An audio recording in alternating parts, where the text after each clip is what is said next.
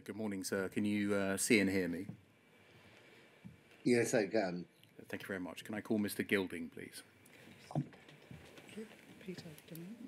I do solemnly, I do solemnly, sincerely and truly declare and affirm that the evidence I shall give that the evidence I shall give shall be the truth, shall be the truth, the whole truth, the whole truth, and nothing but the truth. and nothing but the truth.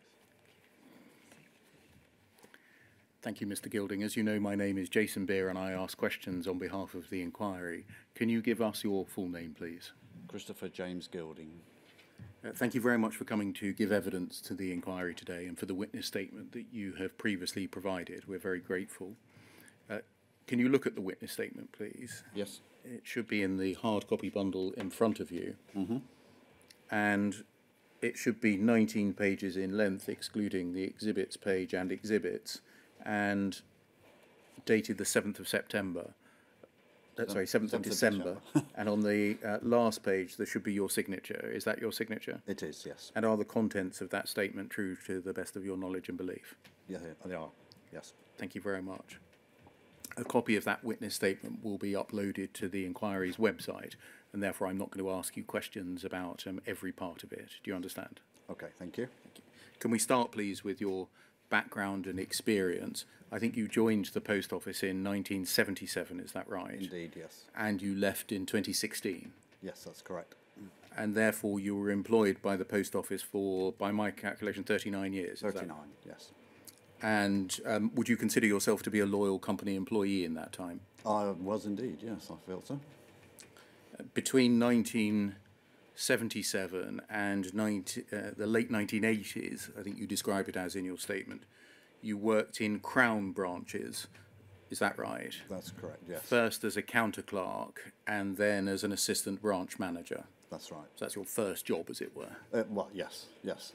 And progressed through the branch management. So from assistant branch manager, became a branch manager, and I managed at pretty much every branch office in Hampshire over the years.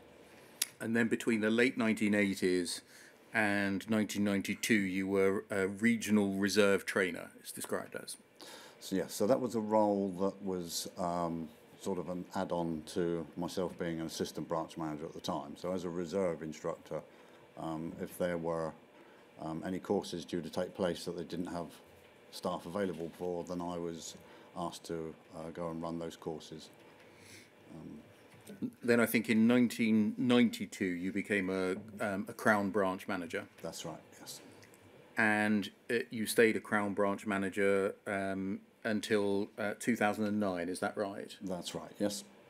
And if you just look at paragraph 3 of your witness statement, please, where you say that, 1992 to 2009, and it says 27 years as a Crown branch manager. I think that must mean 17 years. 17, yes. Yeah. And in that time as a Crown branch manager, did you use Horizon after it was introduced in about 2000? Indeed, yes. Would you have used it on a daily basis? Absolutely, yes, yes. And so that's your sort of third role, if you like, after being the regional reserve trainer. And then between 2009 and 2013, you were what's described as a field team leader in network support. And is this right? That meant that you managed a team of trainers and auditors. That's correct, yes. And did you hold the title training and audit manager? No, I was a field team leader. Just look at paragraph 9 of your witness statement. On the second page, where it says under the heading my roles in relation to the Horizon IT system, branch manager, which we've dealt with, and then training and audit manager. So the field team leader was the job title. Training and audit manager was what the purpose of the role was. Understand. And during that time, you would have used Horizon in training events, presumably? Yes, indeed, yes. During branch audits? Absolutely. And in visits to offices, assisting postmasters to investigate balance inquiries? That's very true, yes. And then your next role between 2013 to 2015, you were seconded for, I think, a 2-year period within those 3 years to the Horizon Mediation Investigation Team. That's correct, yes. And I think also looking at paragraph 9 there, you were a team leader. That's right, yes. So within that mediation team, I was line managing a team of, I believe it was 6 people. Thank you.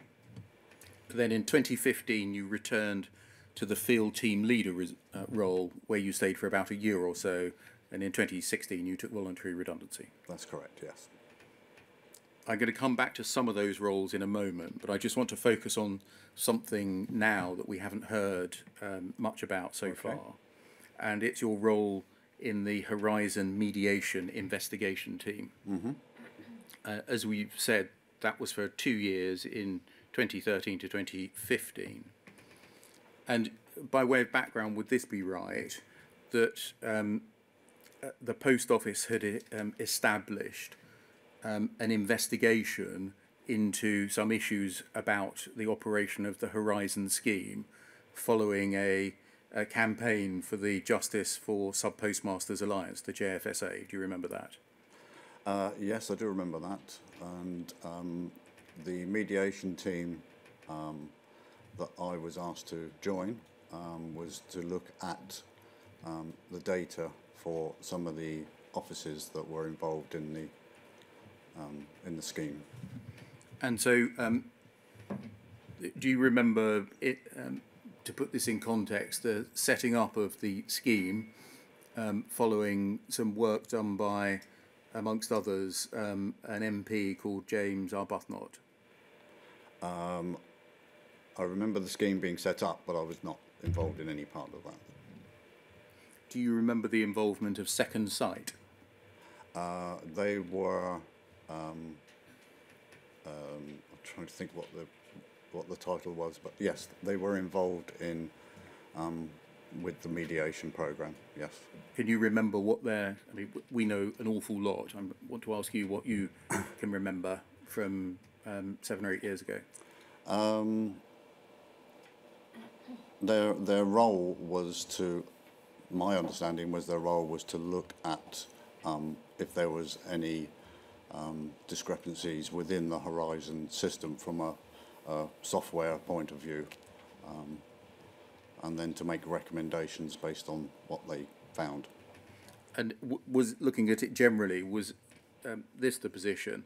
The Post Office had offered a scheme to sub-postmasters so that individual sub-postmasters could have an opportunity to raise their concerns about discrepancies or issues with the Horizon scheme that Second Sight could investigate. You were not seconded to Second Sight at all. You were still working for the Post Office. No, very much working for the Post Office. And what did your work consist of when you were a team leader on the mediation investigation team? We were allocated, my team were allocated certain cases. So when I say cases, branches that had become part of the mediation scheme. So they entered the mediation scheme. And then we were allocated individual cases, and we would work primarily as a pair and investigate the Horizon data to try and ascertain how the losses had occurred according to the data that was provided from the Horizon system.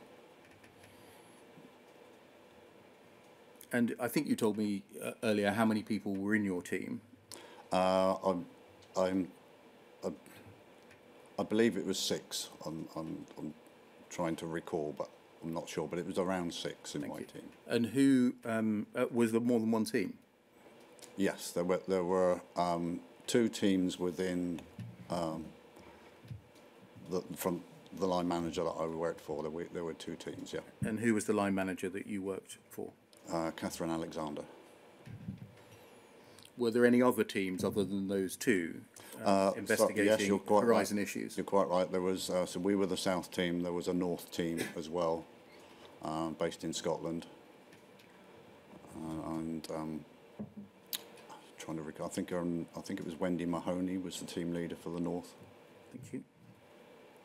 I just want to look at the approach that you took in the course of that 2-year period investigating discrepancies raised by sub-postmasters and others. Mm-hmm. Can we look, please, at paragraph 106 and 107 of your witness statement, please, which is on page 18. Thank you. Yes. And in that paragraph, under the heading Bugs, Errors and Defects, you say, I always operated on the statement received from Fujitsu that Horizon was, quote, the second most secure system in Europe, end quote. I personally was never aware of any issue or problems with Horizon. All of my dealings with sub-postmasters and staff were based on Horizon being a robust accounting system. When did you receive that statement from Fujitsu that it was the second most secure system in Europe? So that was a statement that was used when I was in the Crown Network and we had our very initial training into the introduction of Horizon. I attended a 2-day course that all branch managers would have attended, and that was a statement that was used as part of the introduction to that program, that the Horizon system was robust. And yeah, as it says there, they were very very confident that this was a very secure system. You use language there that you received the statement from Fujitsu. So the statement was as part of the training given by whoever the trainers were at that time. So it would have been a post office trainer, not Fujitsu. But it was a statement that they were obviously given to pass on as part of the training, that to show how strong the system was. And so the people that were training you said, we have been told by Fujitsu that the system is the second most secure in Europe. Yes, yes. And you have added that you were personally never aware of any issue or problems with Horizon, and it was, to your knowledge, a robust accounting system. Absolutely, yes. When you say that you operated on the basis of that statement, do you mean that you believed what Fujitsu said in that statement without investigating the merits of it? Yes, that's true, yes. And so you mean by that statement you operated on the basis that the statement must be true? Yes. Does that mean that because you operated on the basis that the statement must be true, you were therefore sceptical or disbelieving of any suggestion that there may be errors, bugs or defects in Horizon? I'm not sure that sceptical is the right word, but I didn't see any evidence to say that there had been any problems. If you were operating on the basis that the statement must be true, mm-hmm. why would you look for any evidence that there might be errors, bugs or defects? Because that was the role I was asked to do, and I was looking at the data that was provided to try and identify how the losses had occurred in the branch, but all of that was under the assumption that the Horizon data was solid and true. And that assumption was based on something that you had been told in a training exercise, a decade earlier? Yes, yes. And also, as when we were part of the mediation team, I personally and other members of the team did inquire with our team leader as to whether we were 100% confident with the data that we were working on, because there would have been no point in interrogating the data if it was known to be false, and we were assured that the data was solid. And who gave you that assurance? That was my team leader, who was Catherine Alexander. when you said we asked, do you mean... Myself and my team, when we were seconded onto the mediation team, obviously we wanted to make sure that we were working with good evidence and not information that was going to be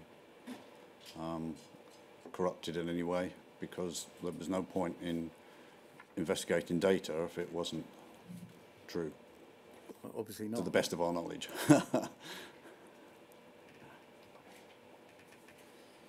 And you got what, a verbal assurance? No, this data is solid, verbal. robust and reliable. Yes, nothing written, just verbal. And there are no problems, no errors, bugs or defects in Horizon that could be causing these discrepancies. That's correct, yeah. Can we look, please, at poll 406581?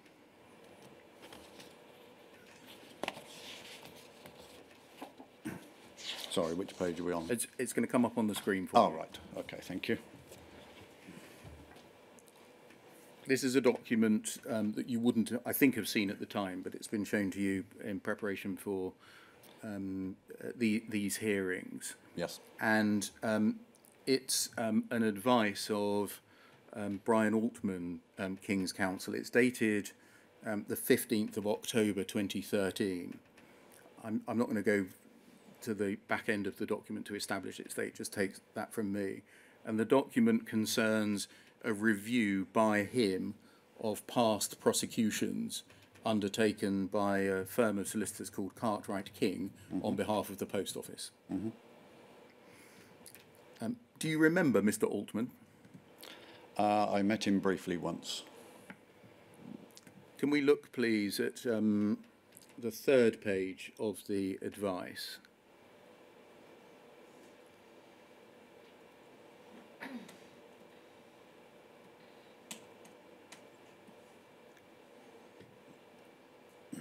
And then at paragraph 4, Mr. Altman says, regarding the process by which I have been asked to conduct my review, and by reference to each in the above process list in chronological order, he sets out how he went about his the process of fulfilling his instructions. And then if we go over the page, please, and look at the top of the page, point 3 of his instructions, he says, on the 19th of September 2013, I attended Guildford Classroom Training Office, where I received a day's training on the Horizon system. Chris Gilding, Network Support Team Leader, trained me. Andy Holt, Business Relationship Manager, was on hand to assist and answer questions. Is that the occasion that you're referring to when you said you briefly met him? Yes. Did you give him a day's training? I did, yes. And do you remember that in the Guildford Classroom Training Office? Yes, I remember being in the Guildford Training Office and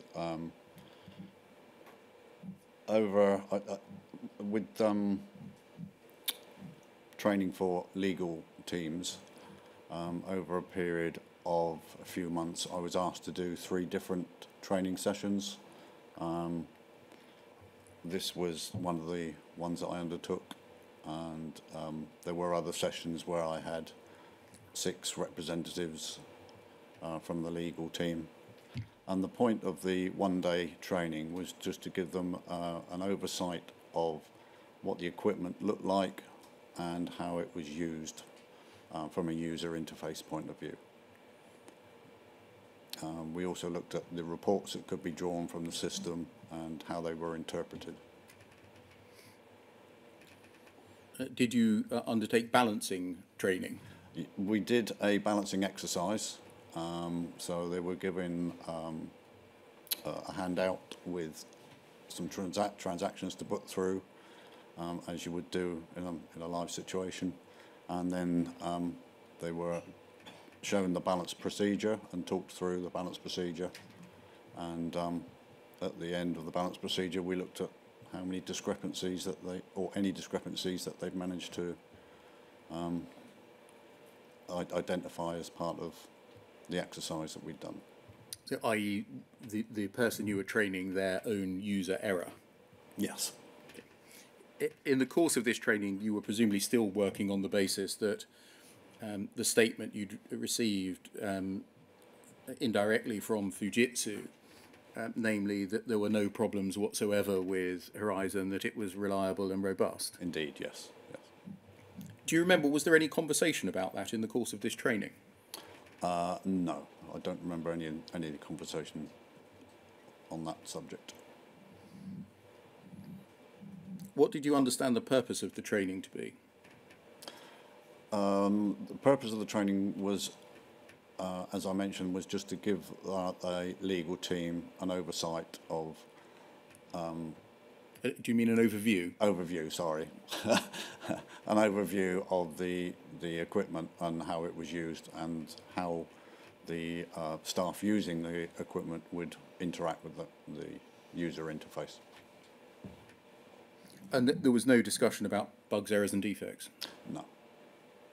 Thank you. That can come down. Can we look back at your witness statement, please, at paragraph 25, which is WITN 05380100 at page 4.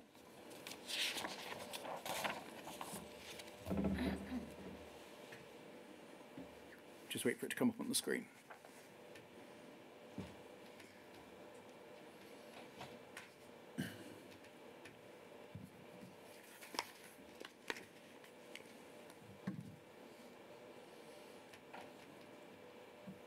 Can we see it, paragraph 25?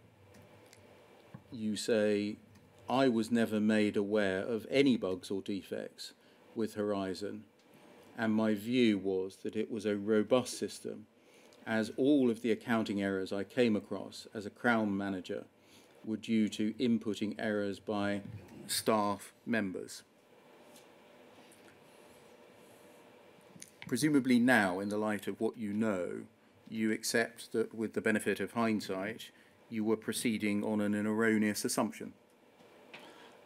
Yes, from what I now know, but that was not my belief at the time.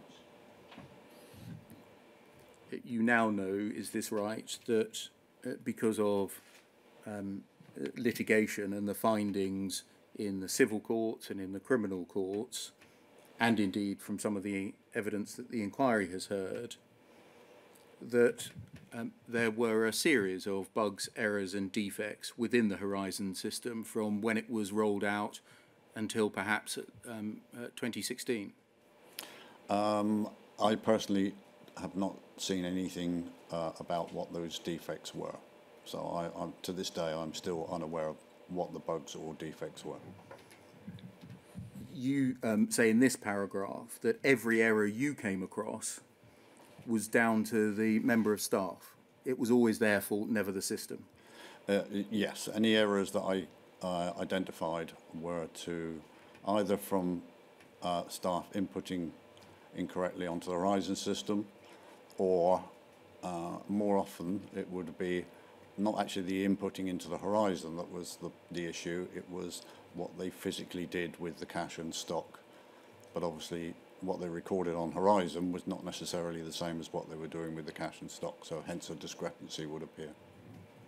Did no one in the 16 years or so that you were a post office employee whilst Horizon was in operation ever say to you, I think the computer's the problem, not me?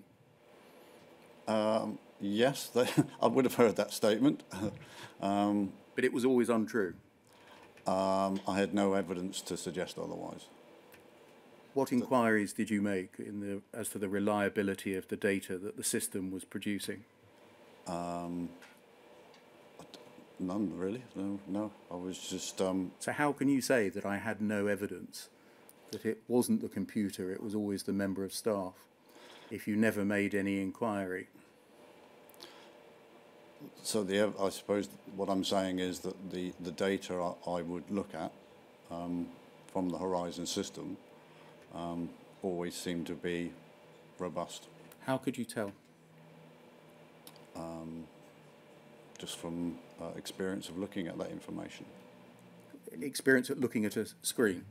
No, reading the transaction and event logs that the system produced.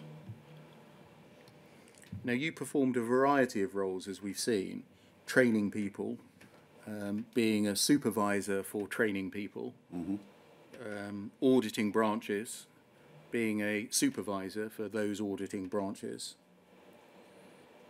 and then investigating alleged discrepancies in the course of the mediation scheme. And the only thing in all of that time you ever found was that it was always the sub-postmaster's fault or the counter-staff's fault. Is that right? I didn't come across evidence to suggest anything else other than that. You say in paragraph 26 of your witness statement, my view of the robustness of the system didn't change over time, as the losses attributed to Horizon only appeared to occur in sub-post offices. I'm not aware of any major losses in Crown offices. The Horizon system installed in all branches, the branch types across the network, was identical. What are you trying to say by that paragraph, please? I'm just saying that any losses that I was asked to look at regarding Horizon errors, Horizon data, was always with sub-offices. I was never asked to investigate any losses within Crown branches. I see. This attitude of mind that you had, that the system was the second most secure in Europe, that it was robust, that there were never any errors, bugs or defects in it, and that all and any issues were the fault of sub-postmasters or counter-staff, did that remain for the entirety of the 16 years that you worked whilst Horizon was in operation?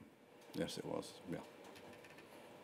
And so you carried that attitude of mind into your work as a trainer and as a manager of trainers, as an auditor, yes, and a manager of auditors, and when investigating allegations of Horizon-caused shortfalls. Yes, indeed.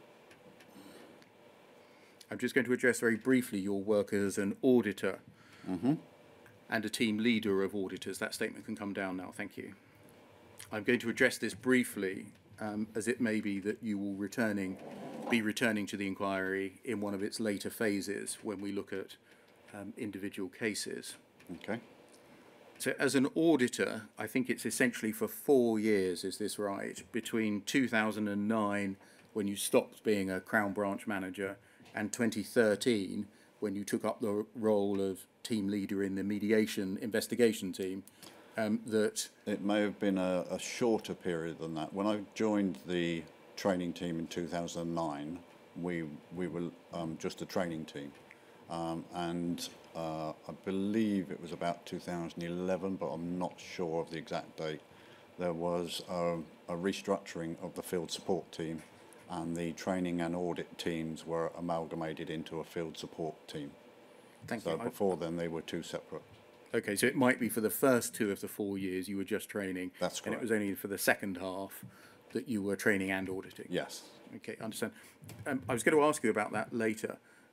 The merger of the audit and training functions, why was that undertaken? 'Cause on the face of it, they're not natural bedfellows. My understanding, it was to try and make a better use of the resource, as in the people that we had available within the field support team, so that because it was a national team, by having multi-skilled trainers and auditors, it would reduce the amount of travel that the audit team were having to make, because we would have more people across a wider geographical spread. I see. So your understanding was that it was for sort of business pragmatic reasons, Yes. rather than because of a natural affinity or similarity between the skill set needed for both. No, it was a restructure of the field support function, and it was, as I say, to improve the coverage over a geographical spread.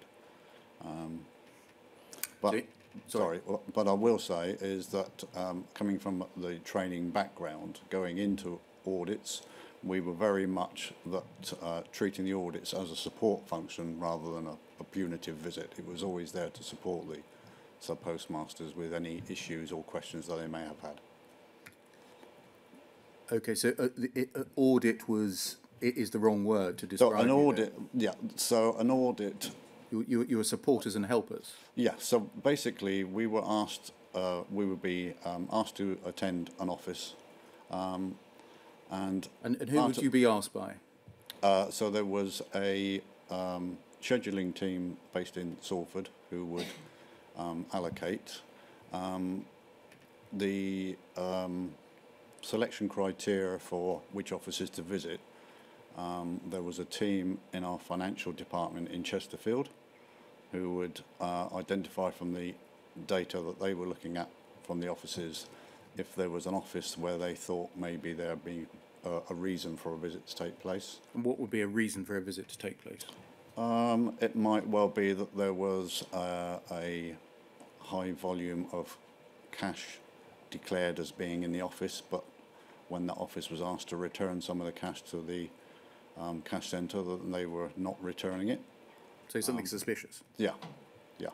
But there was also a programme of random audits that would just be, so every office was due to have a visit once every 5 years on a random basis. So the request didn't come from the sub-postmaster? No. And so it wasn't I need some help and assistance? Not from that audit point of view, no. And you were a team leader of the auditors? Yes. How many people in the team did you lead? It varied. At one stage, I believe I had 15, and then it varied between 9 and 15, depending on which area I had responsibility for. And where were you based? I was based in Southampton, and what was your geographical area? so my first geographical. Are we talking just the audit function or the training function? Just the audit function, please. So just the audit function would have been Hampshire, Berkshire, Dorset, Devon, Cornwall. And where were the staff that you led based? Geographically spread over that area. Was there a central office to which they would come? No. No, they were all field-based. And who was your line manager? At that time, I can't remember. Were they based in the Southampton office? No. And again, it wasn't the Southampton office, it was my home address. I was based at home, sorry. Yes. And the others out in the field, they were based at their homes rather than post office offices? Yes, that's correct. Did you carry out audits yourself? I was part of the audit team, yes, and so I attended some audits, and if it was an audit of a Crown office, I would lead the audit, and that was felt necessary because you were dealing with managers of a certain post office grade, and so the Crown office audits were always led by a field team leader to make sure that there was somebody of the same grade, because that had caused issues in the past where a field advisor had led a Crown audit, challenged a Crown manager about something, and because of there was some they tried to pull rank. Yes. And so when you were carrying out these audits, you were investigating discrepancies, shortfalls, imbalances, and sometimes suspending sub-postmasters? No, I never suspended a sub-postmaster. That was not my remit. Our job as auditors were to attend the office, to get a report from the Horizon system of the cash and stock that should have been on hand, to do a physical check of the cash and stock that was there, make a comparison of the two, and if there was any discrepancies, we would then report that to a contracts advisor. So each of the post offices had a contracts advisor. So our role was purely to identify what was there in the branch and report to the contracts advisor, and they would then make a decision on how to proceed. That could be that the office was reopened, and the contracts advisor would speak direct to the sub-postmaster about how any shortfalls would be repaid, or it might be that they advised us to close the branch whilst investigations were undertaken by the contract advisor. And would that happen on the occasion of your first attendance? Yes. Okay, so this would be done on the phone, would it? Yes, absolutely, yeah. And sometimes you would close the branch there and then? We would, yes. If the contracts advisor wanted the branch closed, and it was always their decision, then we would advise the postmaster what the decision was, and we would close the branch, secure the stock and cash, take those keys away from the branch, and make sure that they were passed to the contract advisor. And so you wouldn't decide whether to suspend somebody? No, that was not my role. Did you carry out the suspension, i.e. tell somebody whose branch was closed and their keys taken away from them that they were suspended, or was that done by somebody else? That was done over the phone by the contracts advisor. So you would hand a mobile to Yes. the sub-postmaster, and somebody at the other end of the phone would say, "You're suspended." Would talk them through what their decision was and what the process was, yeah. And then you take the keys away and lock up. And That's correct. I just want to look, please, at a document just to work out whether this is you or not. Okay. That's referred to. It's poll 3029492.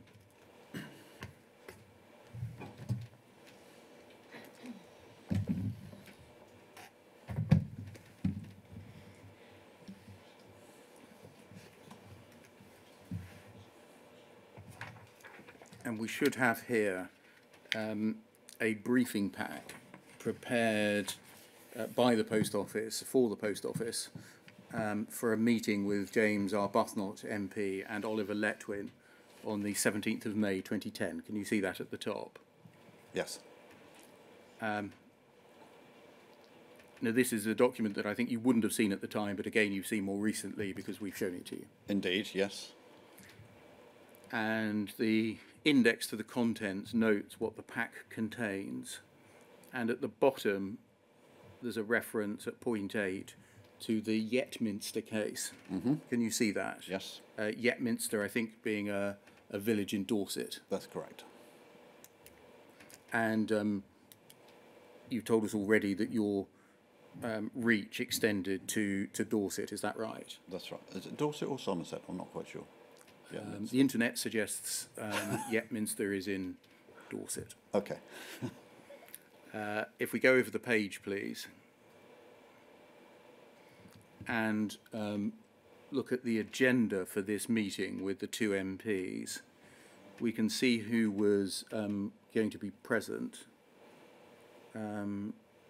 Messrs Arbuthnot and Letwin, and then Alice Perkins, the then chairman of the Post Office, Paula Venables, the then chief executive of the Post Office, Susan Crichton, the legal and compliance director of Post Office, and Leslie Sewell, chief information officer of the Post Office, and then Mr Ismay and Miss Van den Bogert, and you'll see their job titles there.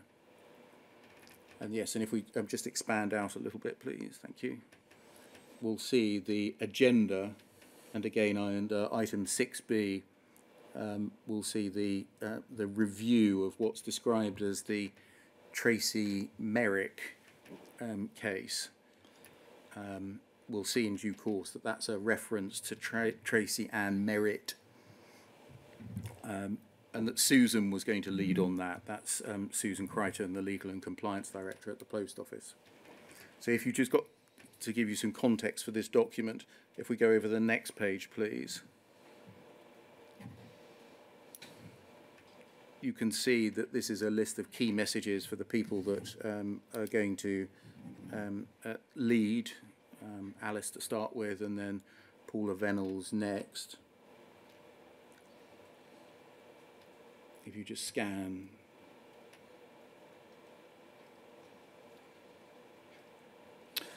Can I just say, Jason, Yes. at this stage, I was aware that this, although I'm not listed on the attendees, because I didn't attend the actual meeting, Yes. I was aware that this meeting took place because, as we discussed earlier, where I was asked to show the workings of the Horizon system to the legal team, when this meeting was called, I was asked to attend the post office headquarters. They had what they called a model office, which was a dummy office set up there, and I was asked to be there and available in case the members of Parliament wanted to have a hands-on demonstration. As it was, when the meeting was finished, I wasn't called, so I didn't participate in any way, but I was aware this meeting was taking place because I was there on standby in case. Thank you. And you weren't in the room? Not at all, no. No. No. And then if we go over the page again, please, to page 4 on the briefing note of what was going to be said.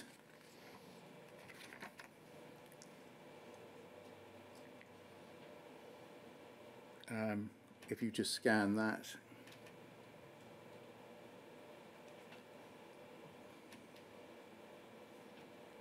And if you look at the second bullet point in the first box, although we recognise that Horizon is not perfect, no computer system is, it's been audited by internal and external teams, it's also been tested in the courts, and no evidence of problems found. Would that accord with your view at this time? Indeed it would, yes. Did you contribute to this? No. Did you brief up the people that wrote this document? No. And then the next bullet point, an upgraded version of Horizon was deployed 2 years ago. Both versions of Horizon were built on the same principles of reliability and integrity. Would that match your own view? Yes, it would, yeah. Although we recognise Horizon is not perfect, no computer system is, it's been audited by internal and external teams. It's also been tested in the court. That seems to be a repetition It's a repetition. of the earlier. Maybe it's to emphasise the point. And then training is dealt with in the next paragraph or the next bullet point. If you just scan that.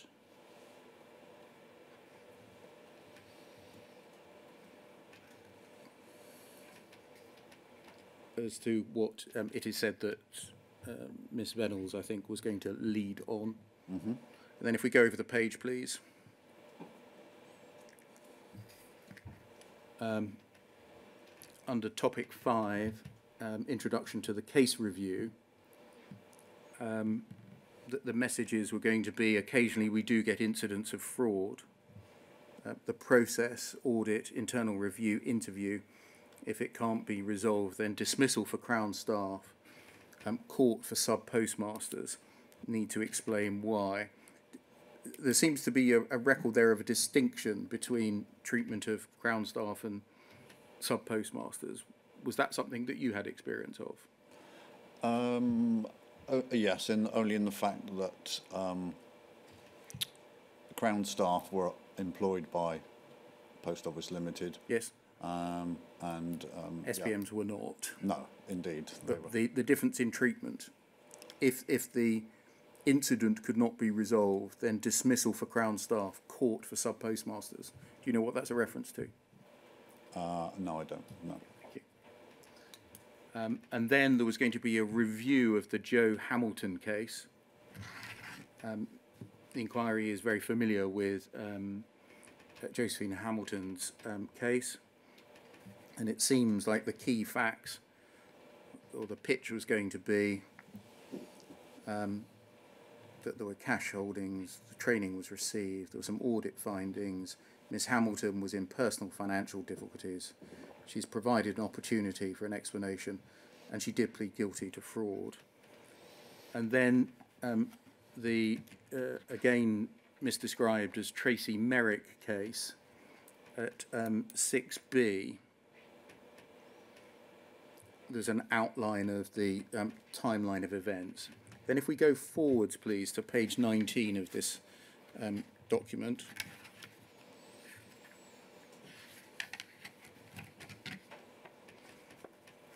There is, on this and over the following pages, a detailed explanation of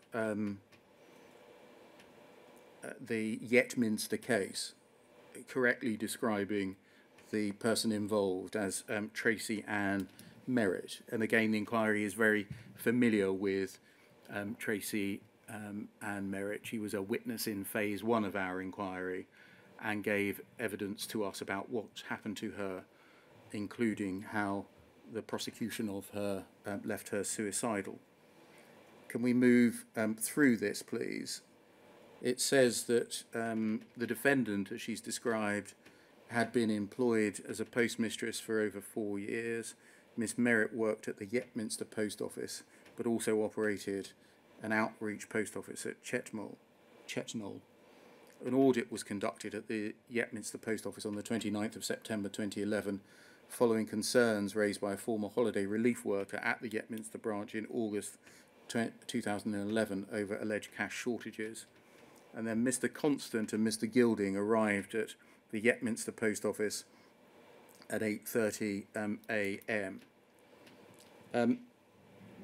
That is, am I right, a reference to you? Do you It is, yes. You remember auditing the Yes, branch? I do, yes. In this 2-year period, I think it would be, as you've now described it, how many audits did you conduct? I honestly can't remember. It would have been in the high, around, I would say around about 100. But it may have been less. What, one a week more. then? Yes, sometimes there could be 2 or 3 in a week. But yeah, I would say 50 to 100, but I don't know the exact number. And can you recall anything of the detail of this? As I say, we may be coming back to you later, but Yes. for now. So I've read this document, and yes, I recollect what was stated here was what happened on the day. If we go forwards to page 22 of the document, please.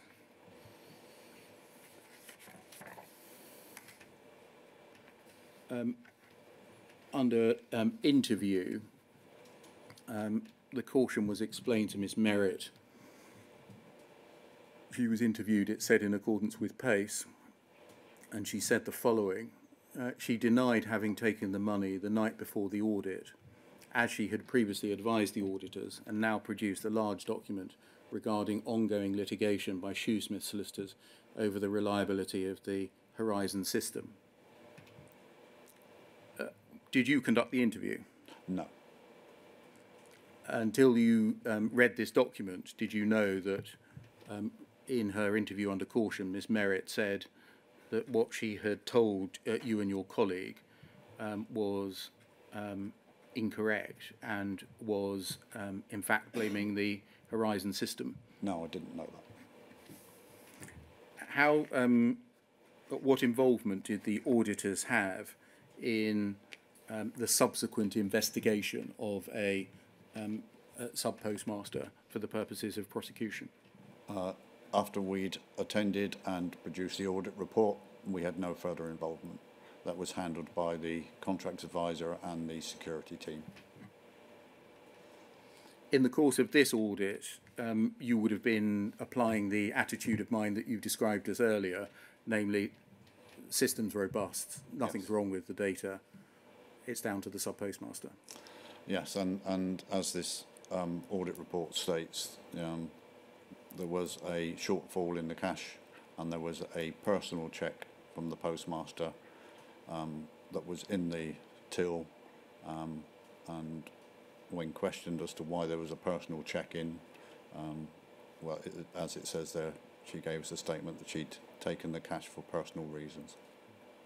you now know that she says that's incorrect and that it was the Horizon system. And in fact, I think you now know that the prosecution against her was discontinued, don't you? I have heard that since, but that was not what we were told at the time. No. Did you ever think, when conducting audits, that what might be being said to us was inaccurate and caused by upset and panic? So part of our remit was, once we conducted an audit, if we were to find a discrepancy, like in this case, we were to ask the postmaster for an explanation, and that would just be noted, and a signature gained from the postmaster to confirm that that was what was discussed. We would not engage in any kind of investigation or questioning, because that could possibly, if endangered any future questioning carried out by the security team. So our role was purely to record what was said at the time and to record that and pass that on. Thank you. That document can come down now. Can we go back to your witness statement, please, and paragraph 25, which is on page 4 of the witness statement.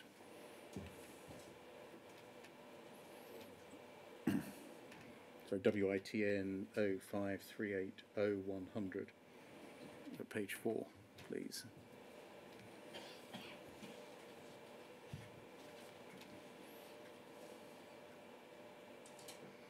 You tell us in the witness statement at paragraph 25, you were never made aware of any bugs or defects with Horizon, correct?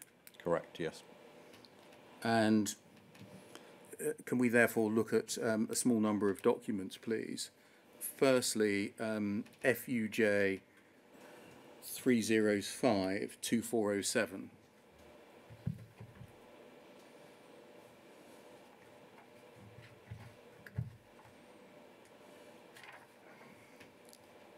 This is a Pinnacle 54313. You're aware of what Pinnacles are, aren't you? Could you remind me? Well, I'm not going to. I'm not going to give evidence, but No. Can you recall what a Pinnacle was? No.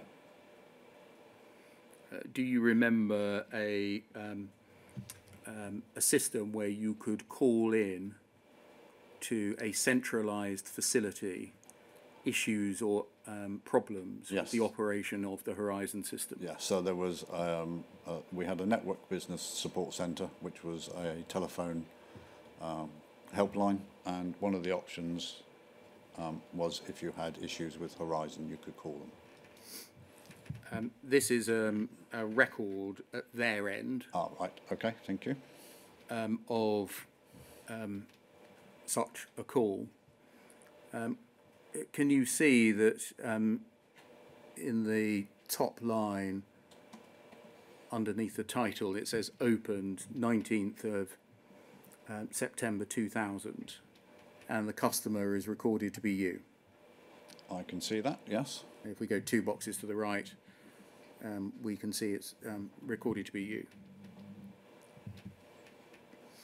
And if we go down to the big box, the activities box, we can see that it deals with a call opened, as we saw, on the 19th of September 2000, where the caller is having problems balancing. Can you see that? Yes, I can see that. That the postmaster is trying to balance, and it is saying cannot balance while transfers are in progression. And then if we go down to over the page to the entry at 7:52, there are lots of entries for 7:52, but the first one, thank you,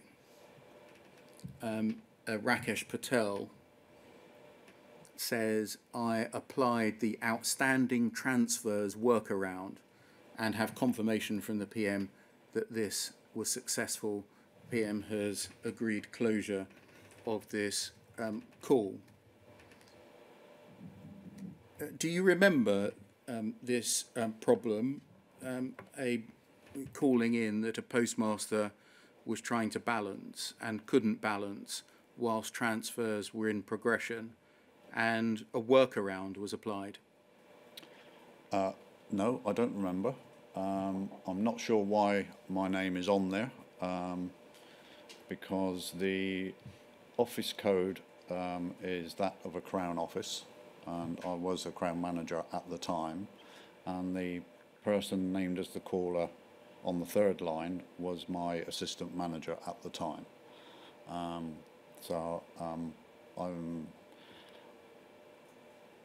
From what I've read there, it would appear that he was dealing with this, and I don't have any recollection of it at all. You say in your statement that we needn't turn it up in paragraph 108, when you were shown this document by the inquiry many months ago, that you recalled that the sum wouldn't roll over if there were outstanding transfers. Yes, that was part of the horizon balance process. If you were in an office like a Crown office where there were multiple stock units, if there were outstanding transfers from one stock unit to another, i.e. stock A had transferred an amount out but stock B had not accepted it, then the office accounts rollover procedure would not be able to take place because there was an outstanding figure. And did you know that you'd have to ring technical support for them to apply a fix, a workaround, to allow that to happen? No, I didn't, because personally I didn't come across that situation. What did you know about that problem then? In what context did you know about it? This appears to be a record of a system error with Horizon that has a fix applied to it, a workaround applied to it. Yeah, I've no recollection of ever being involved in this, and until I saw this document, that's the first that I'd seen of a workaround. So your name is being used in vain in this document? Well, I wouldn't say in vain. It may have been put on there because I was the manager of that particular branch. And would that have been right, sorry to speak over you, at that time, at September 2000? I believe so. I believe so. I'm not sure which office I was at the time, but looking at the office code and the name of the other person who was my assistant manager at the Southampton branch. So round about 2000 I would have been in Southampton branch. Can we look at a different pinnacle, please? Mm-hmm. And again, I think you'll be familiar with this because we've given them to you in advance, and it's clear from what you've just said that you've pored over them very carefully. FUJ 307 6367.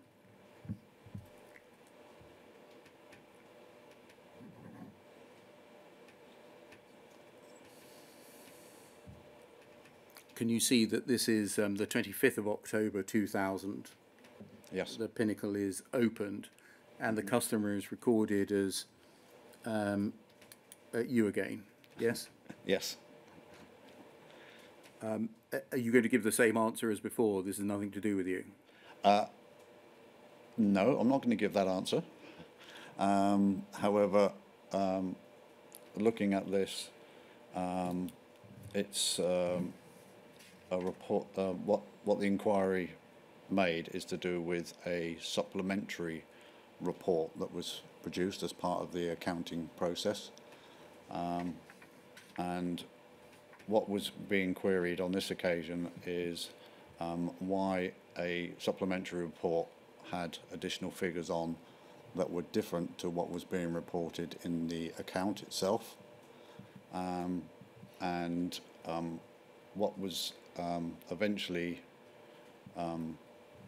brought to our attention, so myself and well, yeah, particularly me, was the fact that I was incorrectly reading the report that was being produced. So should we go through the Yeah, sure. the pinnacle, please? Looking at the big box at activities, third line, has reprinted a customers revenue for week 29, and it Counters is revenue. sorry. Counters revenue. Sorry, I'm so sorry. Counters revenue for week 29, and it is showing the week numbers for 29 and 28 mixed as the grand total. Can you decode what that's saying, please? Okay. If this was your message to So support. the counters revenue was a supplementary report that was printed as part of the balance procedure for the office, and the counters revenue was where items were recorded. So, for instance, the post office at the time was selling different forms of stationery. Because there wasn't a product code attached on Horizon to the stationery, that's where the sales would appear as part of the counters revenue. So the counters revenue would be a breakdown of those sorts of things, yeah. So that figure that would be up here on the bottom of that report would agree with the corresponding line on the account. And on this occasion, the two were, on the report, had been amalgamated, or appeared to have been amalgamated. Now, there is lots of, this is a long pinnacle, Yeah. this one. And if we just look at some entries, please, look at the third page, please.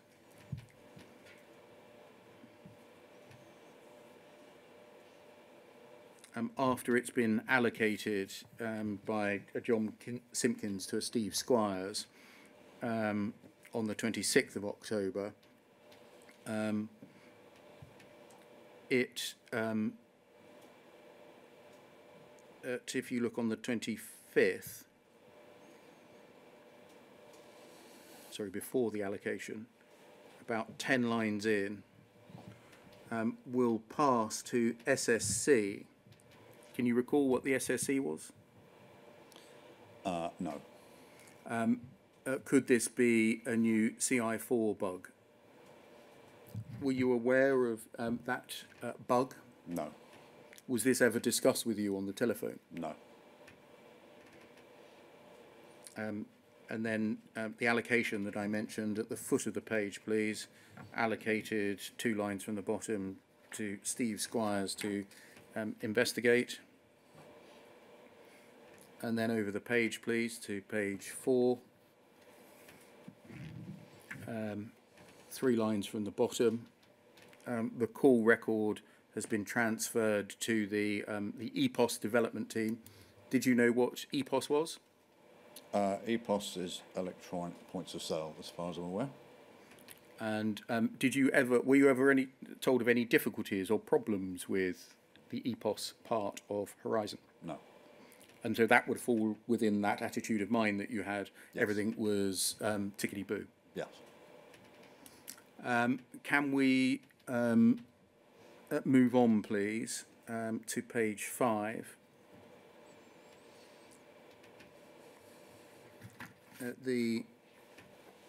When the issue is investigated, it seems that Mr. K had problems tracking the issue because of missing messages in the message store.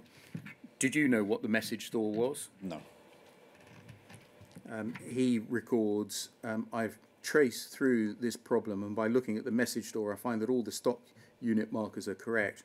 The office reprint markers are correct, and the WP level seems to be sufficiently high to include the fixes for some known problems in this area. Was any of this ever fed back to you? Absolutely not. That there were known problems? No, until I was shown this document as part of the bundle, I'd not seen any of this information before. And what did you think when you saw it? I didn't understand it, to be honest. Okay. However, looking at the audit logs, I cannot find any evidence of the counter's revenue reprint being printed. I tried to build a message store from the attached file and failed due to missing correspondence server messages. Do you know what any of that means? No. And if you'd been told at the time, it would have been gobbledygook to you It then. would have been, yes. Yeah. Can we go to page 6, please?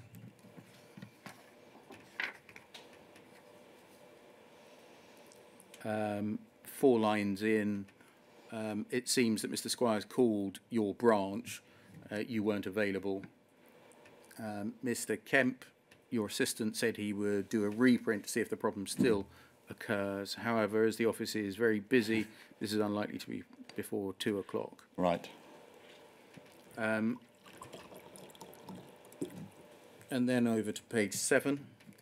I'm not going through every line here, you'll appreciate it, just looking at the sort of the key points as the issue develops. On page 7, there are a number of entries about evidence deletion. Can you see that? I can see that, yes.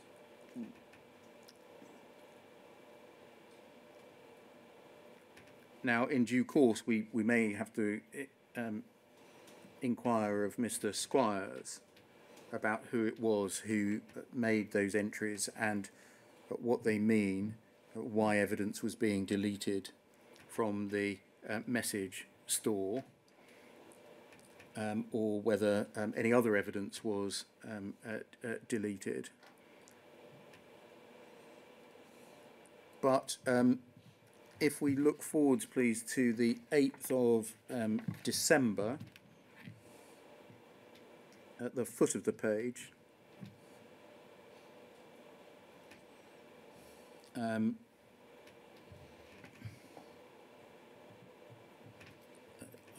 don't know at the moment exactly what this means, where a deleted, so a previous user appears to have been deleted, but there's a record that I think Mr. Kaiser is making these entries, albeit in February 2002, or February the 2nd. In any event, the text is, I've looked at the new attachments. They're not what Steve K asked. If we go over the page, please. 4 on the 20th of November in order to recreate the problems we need. And then there's a list of things that are needed: a full message store, i.e. every single record from every counter and correspondence server, the audit logs from the counters on which the reports were produced and the date on which they were printed. And then he records, or someone records, from what I could see within the message store that would supply the problem with redeemed stamps report. Could just be a case of user misunderstanding. This report encounters revenue or Office weekly reports that are not cut off. So if the user prints them, then carries out further transactions between that time and the point of Office rollover, any reprint produced in future cash accounting period will be different from the originals. And then if we go forwards to the 11th of December,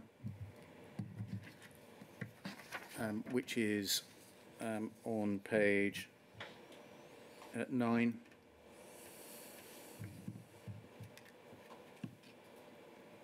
We can see at the foot of the page that the full logs are added.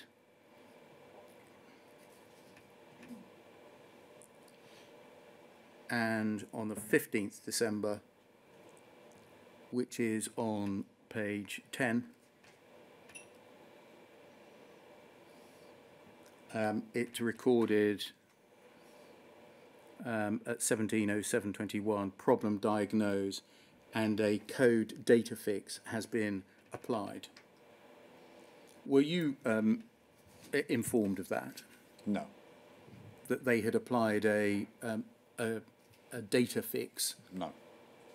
At the other end? No, and I have no idea what that is. Were you told anything to the effect that, look, there's a problem with the Horizon system, we've changed some code, or we've applied a data fix in order to mend it? No. So what were you told? I honestly can't remember. I'm not aware of. We looked at a statement just now that said that the report, if not cut off from the previous cash account, could duplicate the figures, and I believe that's what we were told, but I can't say for definite. That's what we were told, that this was the early days of Horizon System, and that we had not followed the right process, and that we hadn't cut off this particular report at the end of the cash account period, hence why the duplication of the following months and the previous months on this one report. So in your mind, this was another case of the Horizon being robust, reliable and perfect, but in fact the user error, i.e. you in your office, Yes. getting it wrong. Yes, but I was never made aware of anything else that's on this. Thank you. So we're at 11:15. Might that be an appropriate moment to take the morning break?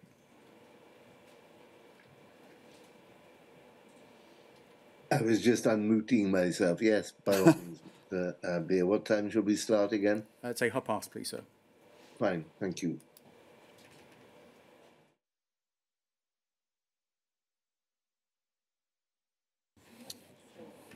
So good morning. Can you see and hear me? Yes, I can. Thank you. Mr. Gilding, can we look at a third pinnacle, please? FUJ 307 7691.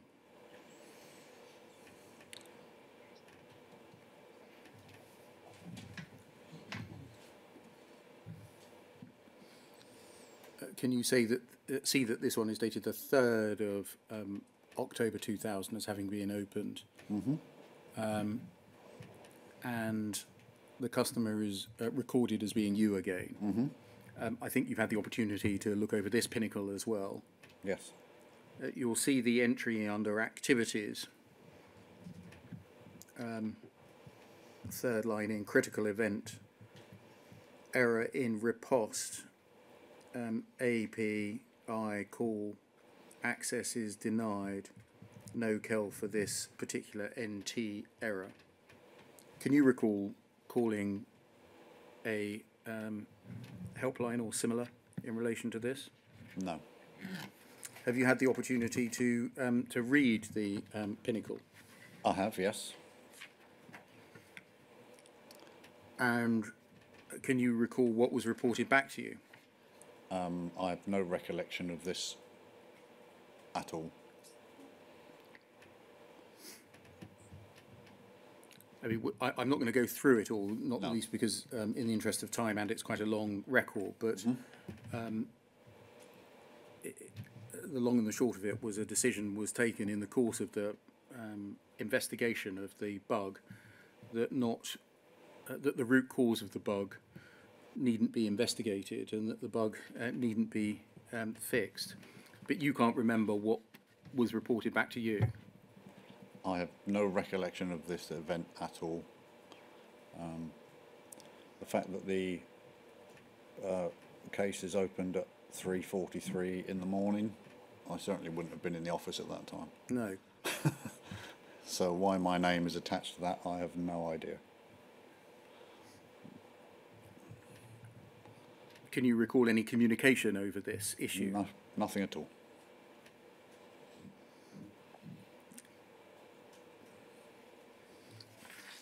You've informed us that can be taken down, thank you.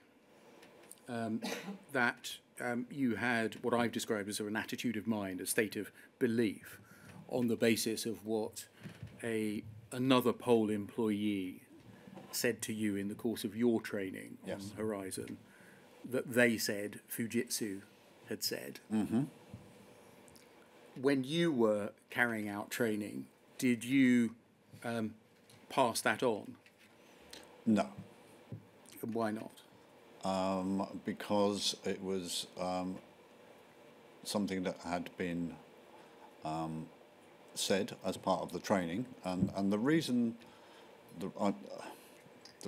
it was explained in the initial training to us that it was the second best, Second most secure, I think, was the phrase you was used. because as employees of Post Office, we were sceptical because it was new technology. Everything had always been paper-based, so we had a lot of people who were having to deal with technology for the first time, and there were concerns about obviously using a computer system that a lot of people hadn't used, and so this statement, I believe, was made to reassure people, because the payment of pensions and allowances were taking place at post offices at the time.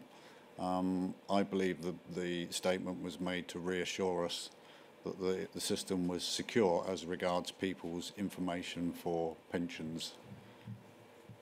But when I did any additional training, I would not have used that statement. And just help us, you said that you think it was given as reassurance to you. Why didn't you pass on the reassurance when you were training? I may have done. I can't honestly say I didn't. I may have done. But it was not something that was part of any script or training plan that was given. But what you didn't do in the course of training was to say that in the 9 years by then that I've been using Horizon, I have been informed of a series of errors, bugs and defects in it, because you hadn't. No, because I hadn't. No. Nobody was telling you about things that were known by the post office and Fujitsu about problems in the system. Absolutely. And therefore you weren't training people. Yes, I was training people on the knowledge that I was given, and that was that it was a secure system. There was no indication of any bugs or defects at any stage whilst I worked for the post office.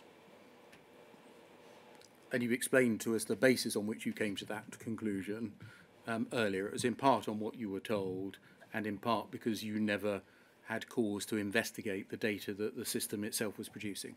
Yes. You assumed it was accurate. Yes. In terms, speaking generally to start with, turning to training, would it be right to say that there were two types of training that were given? One was training to new employees, sort of entrants to the post office estate for the first time, and then so new joiners. Yes. And then secondly, training about Horizon to existing employees. So what sort of timescale are you thinking? Right from the beginning. So when Horizon was being rolled out, they were the two types of training that were going on. Yeah. So when Horizon was rolled out, I was part of the Crown Office network. I was not in the training team. No. So from my personal introduction to Horizon, I, as a Crown manager, attended a 2-day course. But what training took place for Horizon at the office network, I don't know, because I wasn't part of the team. You weren't part of it. And so when it came to 2009 and you started to deliver training, were you trained as a trainer? I think your witness statement says no. No, I wasn't. I was, because I had previously been a trainer when I was on the reserve instructor trainings, so I had experience of delivering classroom training, and because of my years of experience as a branch manager and using the Horizon system there, it was decided that that was a fit for the role, so no additional training was required. And were you training new recruits? Not directly. Then you mean new joiners to the post office? Yes. Not on a regular basis. That was the role of my team.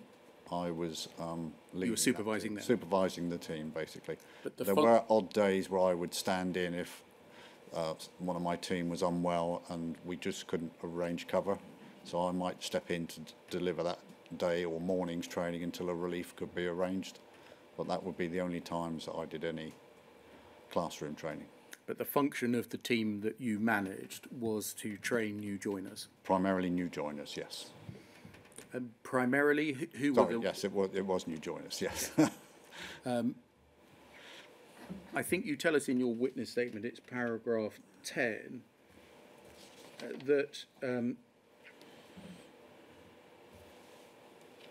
maybe if we just turn that up, please. WITN 05380100.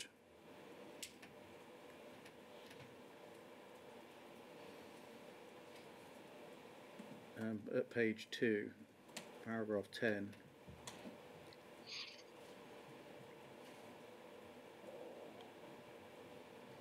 You tell us in that paragraph that when you were training back in the mid-80s, when you were delivering the induction course, that's for new joiners, Yes, this was pre-IT and it was a 6-week classroom course. indeed, yes. And then I think if we go to paragraph 58, please. Which is on page 9.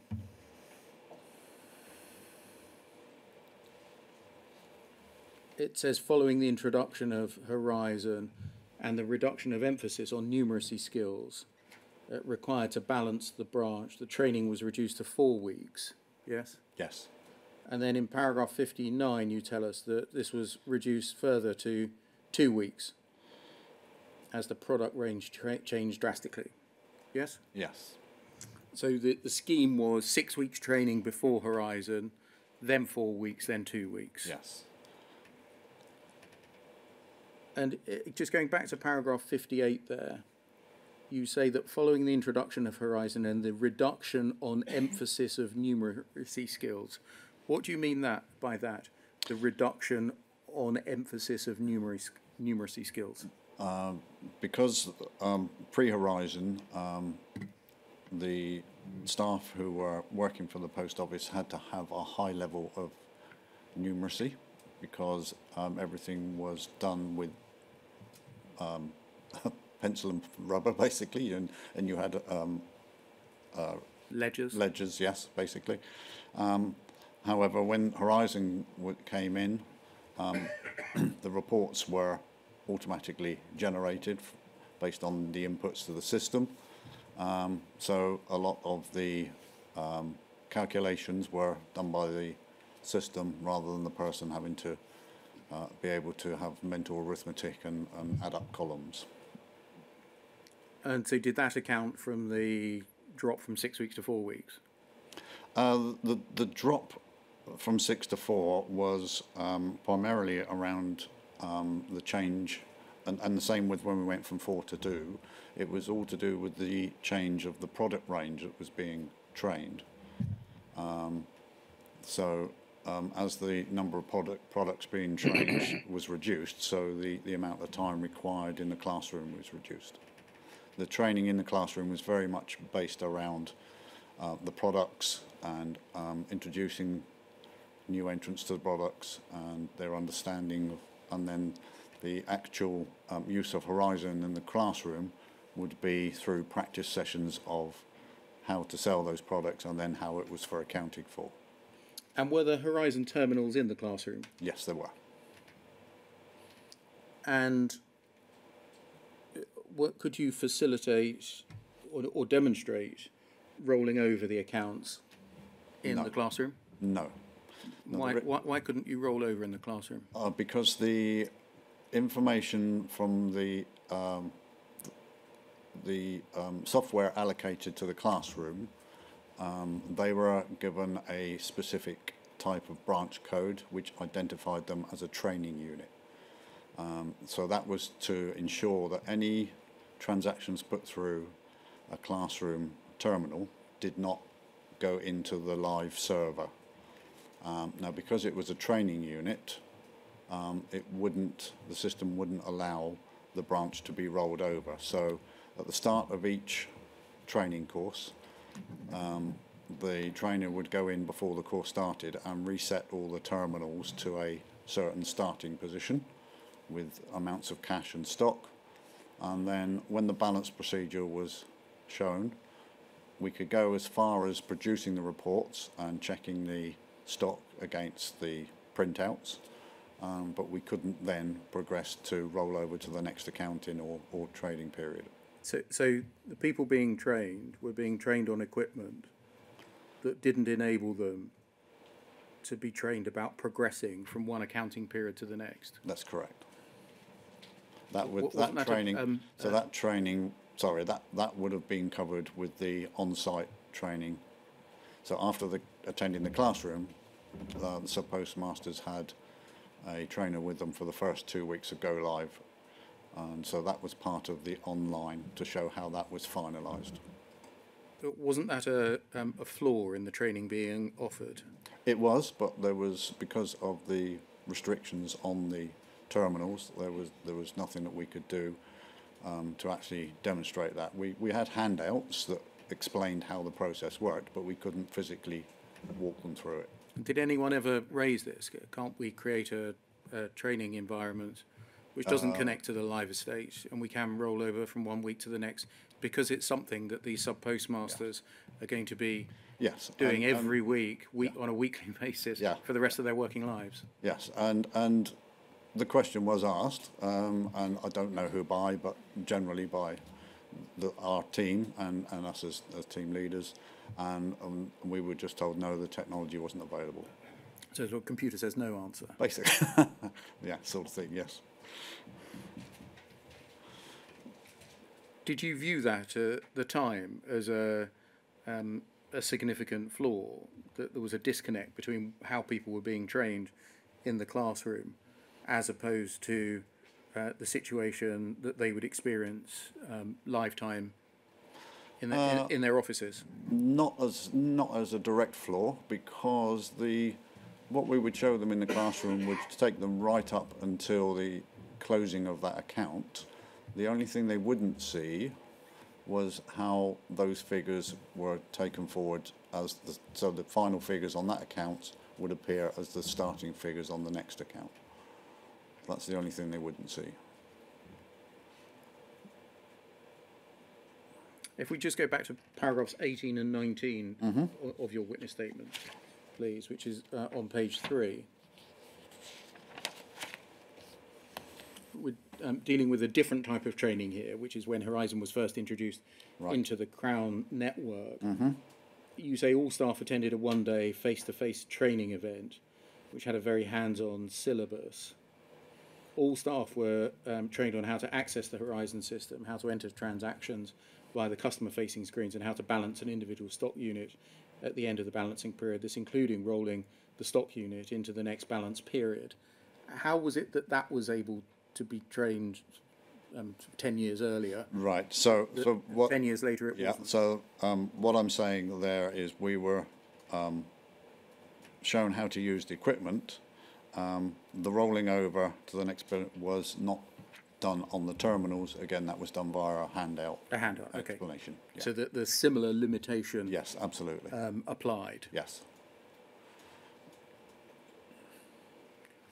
When you were managing the team, was feedback ever given by your team members as a result of the training that they delivered, that tutees were finding difficulty with balancing? So each training event there was feedback collated. However, that was sent through, that was collated and sent to an external company who would provide the summary of that feedback to the senior managers. Who was the external company? I can't remember. Okay. Can't remember. For some reason, I have a thing that they were based in Totton in Southampton, but I couldn't tell you their name. So they were responsible of receiving feedback from... So we had feedback forms that we would give to the delegates. They would be placed in a prepaid envelope, sent to this company. They would then create the data from the feedback and send that to our network business, to the national training team up in Salford. Did you ever get to see that? The only part of that I ever got to saw was if there were specific comments made about individual members of my team. What, and they were extracted? Yes, yes. And why was that? Why? That was felt to be part of a training tool for the individuals. Any learning points that came out from feedback from delegates about the individuals. But what about the substance of what they were saying rather than the identity of the trainer? So that was being fed into the national training managers who were making decisions about how the training was run and what training would be delivered and how it would be developed. So as in my role as managing the team, for the majority of the time I had no involvement in that side of things. There was, after a later another reorganisation where part of that responsibility came down to us as field team leaders, where we were asked to input into different training reviews. But again, we were only asked for our comments. We didn't actually action those reviews. Can we look at that? Yes, indeed. Please. Yeah. I think you're referring to poll 405850.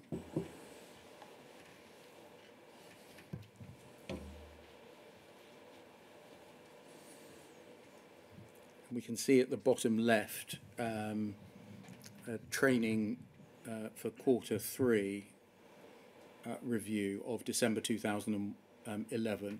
Is this a record of the exercise that you had just mentioned? Yes, it is, yeah. And you'll see the way that the document works. The individual who is providing the feedback, referred to as a stakeholder. So these individuals are the field team leaders Yes. across the country. And they presumably have pulled this from From their teams. Yeah. Yes. So the individual who's providing the feedback, who's described as the stakeholder, sets out a requested change, and then the response to that is given in the far right-hand column. Yes. And if we go forward to page 5, please.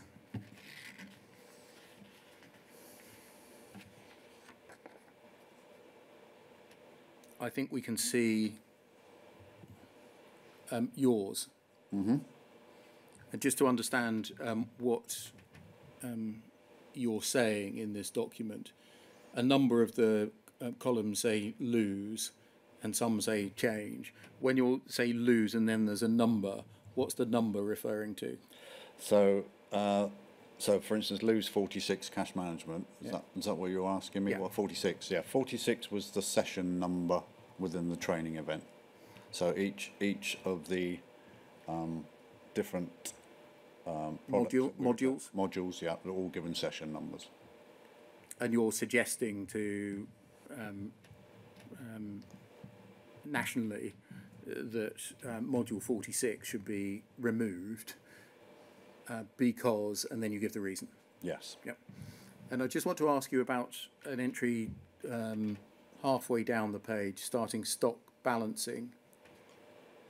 And it reads, stock balancing is only 2 slides, and that is talking about cash management, which has already been covered in an hour's session. It needs to have more reference to all aspects of balancing. For example, TP, by that do you mean transaction processing? Trading period. Trading periods and balancing periods. Yes. Net discrepancies settling centrally, transaction corrections, and REMs. Remittances. Yeah. We know what remming Sorry. in and out is. It's all right. Can you tell us on what basis were you making that suggestion? That was. So the actual stock balancing session was very much a practical session, and these 2 slides were at the start of the session were an introduction to what the delegates were about to do and how they should complete the balance in the training environment. But as I've said, with the outcome, there was very little explanation around terminology and the accounting procedures for losses and gains. It was important that once they left the classroom, that the delegates were aware of how they correctly accounted for losses and gains and what the correct procedures were. Why is it important to be able to account for a gain or a loss? Because if you don't account for it correctly, it would impact on your accounts for the following. So you would have false starting figures for your next accounting period. And what might happen to you? You might get an audit. You might get You might get an audit. annoyed. An audit. Sorry. An audit. You might get a visit from the audit team. Yeah. And what might happen then? That would depend on the outcome of that particular audit. You might get sacked. Not necessarily.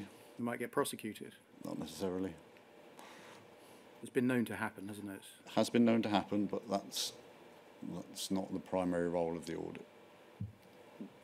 You said that the primary role of the audit was actually to help people. Yes, to identify discrepancies and how they may have occurred. And is that how your team saw it, the auditors that went in, that we're there to help people, not to act as investigators, Absolutely, to pass on No. information to No. investigations division? Now, our role was purely to go in and identify the situation in the branch, to assist in any way we could, and then pass that relevant information on to the contracts advisors and the security team. You are recording this in December 2011, so 10 or 11 years after the introduction of Horizon, you're making the point that the training on balancing is inadequate. Needs to be changed. Yes, needs to be. But there were training reviews on a regular basis, as far as I'm aware. We've heard some evidence that feedback that was provided before rollout suggested that training on balancing was inadequate. Mm-hmm. We've heard evidence that the feedback provided during rollout a decade earlier was that the training on balancing was inadequate. And here you are 11 years later saying there are problems with the training on balancing, aren't you? Yes. With the training in the classroom. And the entry in the row below, add more information regarding how a branch works differently, I think that must mean, between office and stock unit, TPs and BPs, how Horizon accounts for transactions. Do you know how it was that, which is essentially the same point as above, isn't it? Yeah, this is more around explaining what all the different terminologies are. And there wasn't, in my view, enough emphasis on what the different terminology was used, so people could get, they might get confused as to the difference between a trading period and a balance period. So it was to make a lot clearer what the differences were. And these problems with the training on balancing, were you raising this on the basis of what had been said directly to you by recruits or by what your team members had fed back to you? So this was feedback from the team members. And was it fairly consistent across the board? Yes. So not an isolated issue? No, isolated issues would have been dealt with on an individual basis. Items that were put forward as part of the training review were a wider view. Can we look, please, at poll 40 5869, please?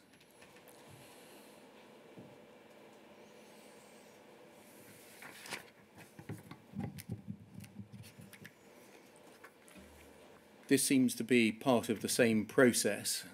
You'll see the date in the bottom left. Right. And if we turn to page 17 of the document, please.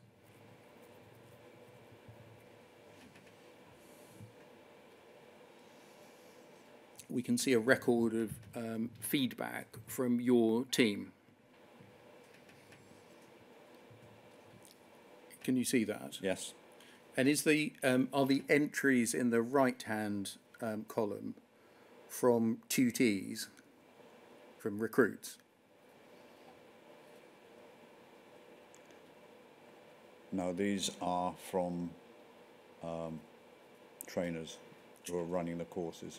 Okay, so this is pooling the actual words Yes. of trainers in a document. So rather than you speaking for them, Yes. they're speaking to head office. Yeah, so themselves. they're giving me their feedback or thoughts on these sessions, and then I'm collating that and passing that to the review. And somebody says in the second entry for your team, in the second paragraph, my initial thought is what has changed. I've already expressed the opinion that we might have missed the boat as far as making changes to the course, and still hope this isn't seen as being negative and unconstructive. It seems to me all we have done is to take the old sessions, update them a little, but no longer call them module 1, 2 or 3. I was very aware that this course is still a one-size-fits-all type of course, which is aimed more towards the Crown Office branches. All of this might of course be changed with the network changes. Even so, SPMR or main post office branches are not the same as counter assistants in a Crown Office. My feeling is there should be a course written completely from scratch that aims specifically at someone who have to run a branch by themselves after a couple of weeks or so. As for instance, we could cover REMS more fully. Mm-hmm. What's the essence of the complaint there? The essence of the complaint is that it is the training package was a one size fits all. That the style of training was aimed primarily around the products, and that the one size fits all didn't necessarily fit. You said in the course of that answer, the course had been aimed too much at the products or focused too much on the products. Can we just look at what you say in your witness statement, please? Right. WITN 053800100. At page 17.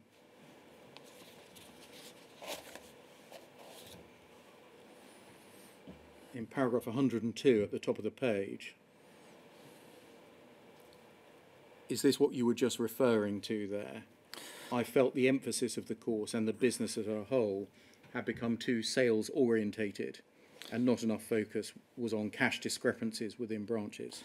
Right, so what I'm referring to there, as stated in the previous paragraph 101, this is around 2012 when Post Office as a business changed the way that they were operating, and that they were going very much for a sales-driven culture, rather. So the changes to the training then were very much around here's the product, here's how we sell it, and then how do you now add on additional sales to that product. It wasn't something that sat comfortably with me. It's not what I do. I'm not a salesman, and whilst that was the direction the business was going, personally, it is just my view. It's not the business's view, but my view was that there was too much time spent on trying to increase sales rather than paying attention to the accounting and accuracy within the branch. And you say in this paragraph that there was not enough focus on cash discrepancies within branch. Why did there need to be focus or more focus on cash discrepancies? So that when discrepancies occurred in the branch, the sub-postmaster would have a greater knowledge of how to investigate and also have a full understanding of what support options were available for them as well. You say at the end of that paragraph, I stressed this is my view and not that of senior management team who are striving to keep branches afloat by generating new income streams. Yes. And did that does that reflect what you were told back at the time? Yes. Yeah. And is it right that on the course that your colleague referred to in the document that we just looked at, balancing and cash account issues were handled on day 2 of the course? If I can't remember the agenda of the course, but if that's what they say, then. If you can't remember, I can't remember the exact agenda of the course.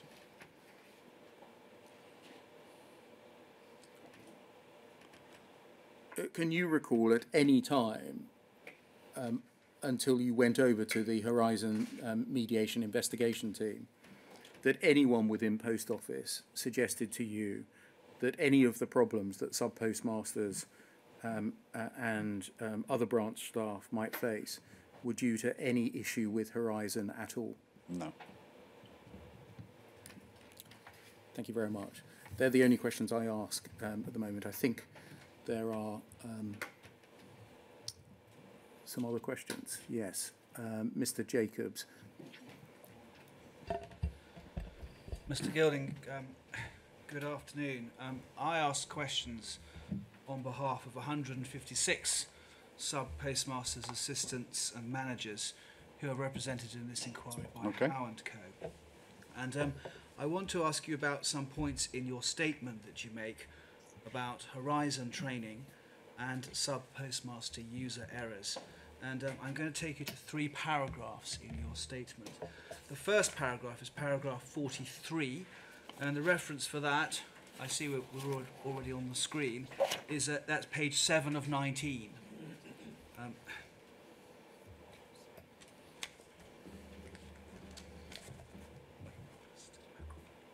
Oh, sorry, I'm not. Sir, can you hear me a bit better now? I can hear you clearly, or more clearly, that last... Thank you, sir. I think the microphone was too far away. At paragraph 43, sorry, you say informal and formal feedback was given at each event to the trainer.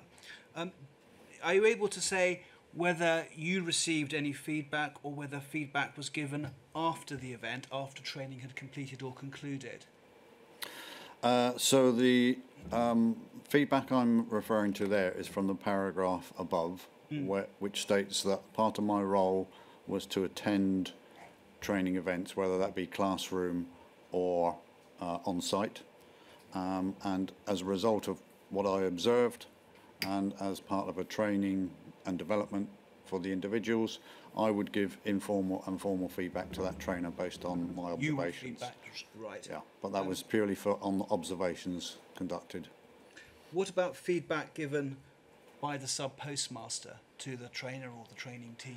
As part of the on-site visits that I would conduct with the trainers, I would have a discussion with the sub-postmaster and ask them for feedback about their training and about the trainer. I was more focused on the actual trainer themselves, but obviously if they gave me information about the training as well, then that was recorded as well. So essentially you were training the trainer? Yes. Were you aware of any feedback or complaints about the training that came from sub-postmasters after the training had taken place? No. why wasn't that fed back to you? Are you able to say? No, I'm not able to say. Did you listen to the evidence of the sub-postmasters who gave evidence in phase 2 of this inquiry? Phase 1, I ought to say, from February to May 2022. No, I've not seen any of that. Many, then you won't have seen, and I have to put this to you, many of our clients, and 50 of them gave evidence and the rest were read into the record, many, and their statements have been exhibited, many of our clients say they received no training whatsoever in balancing in relation to discrepancies. Many others requested further training, but those requests were refused. Were you aware of those issues at the time when No. you were involved? We've looked at 102 of our clients' witness statements, and 95 of these, that's 93% of our clients, all say that the training they received was inadequate. Why weren't you aware that there were these very serious issues coming from sub-postmasters in respect of Horizon training? Because it was not part of my role. My role was to train the trainers, not to develop the training course itself. That was down to the senior managers to develop the training courses based on the feedback from postmasters. And what about feedback from those trainers who you trained? 19 of our clients have said in their evidence that shortfalls occurred actually during the training process itself, for which those who were conducting the training were unable to provide explanations. Did you ever hear from those who you trained about those issues arising? No, and that's the first time I've heard that statement. Right. But you, it's one example perhaps I ought to put to you. Heather Early, who was a sub-postmistress from 2011 to 2017, said that she never completed a balance during training. She wasn't trained in respect of how to deal with shortfalls, and the post office trainer who trained her could not make the Horizon system balance. That's one example of the 19. Are you not aware of? I'm not aware of that, and I don't know who that is, and may well have been in a different part of the country that didn't come under my team's remit. I'm sure she wasn't trained by you, but it's an example of someone who was being trained at the time when you were involved in training the trainers. Okay. You say in your statement, then going back to paragraph 43, that you cannot recall any trainer failing in the delivery of the training. They were dedicated, hard-working, regularly went over and above their remit, made themselves available for phone calls after training had concluded, and forged strong commitments with sub-postmasters. In light of the evidence that hasn't been contested, that our clients and other sub-postmasters gave in the first phase of this inquiry in relation to the inadequacy of training, do you accept, with hindsight, that trainers must have failed in the delivery of training in respect of the Horizon system? I can only answer, as it says in my statement there, from the team that I was leading, and I was satisfied that the training they were given, that they were delivering, was to the standard that was required. And I can only answer for my own team. I don't know the rest of the country. Well, that was your experience, as you say. That was my experience. Yes. But this morning, when you gave, in answering questions from Mr. Beer, King's Counsel, in relation to robustness and bugs and defects, you made a concession. You said at the time, I thought it was robust, but that's not what I know now. Are you able to say that in relation to training, to make the same concession? Yes, I could make that same concession, but the comment I made about being aware now, that That awareness has only come after I've left the business back in 2016. Thank you. If we could then turn to the next paragraph I wanted to refer you to, which is paragraph 79 of your statement, which is on page 12 of 19.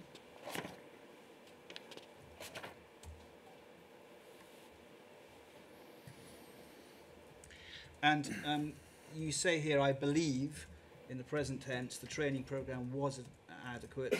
The vast majority of trainees were competent in the use of Horizon, able to complete all tasks required for their respective role within the branch. In light of what you've just said, that you can make that concession, should I believe now read, I believed in the past Indeed, tense? yes. Thank Yes. you.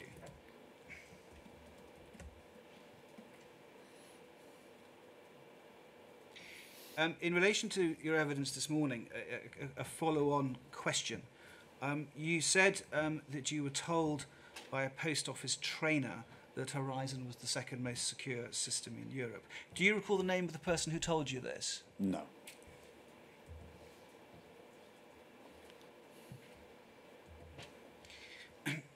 The problems that I've referred to, which the inquiry has heard about in phase one of the evidence and the hearings from February to May,